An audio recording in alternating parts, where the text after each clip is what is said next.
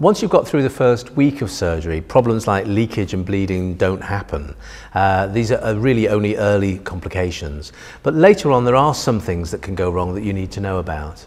About 6 or 8 weeks after surgery, you'll be moving off liquidized and sloppy food onto more normal, solid food. And at this stage, if you have excessive scar tissue forming around the join-up between the stomach pouch and the small bowel, the whole join-up can become excessively narrowed. This is called a stenosis. And what it would mean is that you would be unable to progress on to normal solids without being sick. Now the good news is stenosis is a really easy problem for us to sort out. It does involve coming back into hospital for the day where we pop a camera down under sedation and we can put a small balloon into the narrowed area and give it a stretch. And for most people, a single stretch will do the trick and the problem is sorted. In the longer term, we have to be very careful after the gastric bypass to make sure that you take a good quality multivitamin on a regular basis.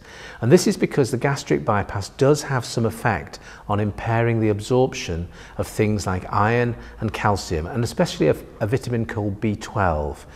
Vitamin B12 isn't absorbed terribly well by tablet form, so we sometimes have to give this in about a quarter of patients as an injection about 3 or 4 times a year, and this is something that your GP can arrange for you. Apart from that, there are relatively few long-term side effects of gastric bypass.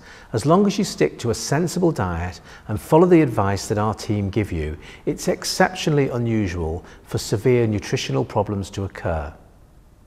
We do have to be careful about 1 or 2 late problems, such as partial blockage to the bowel, which can be due to either adhesions or due to little hernias forming within the tummy cavity after you've lost a lot of your weight. But this is something we know to look out for, and it's relatively easy to correct.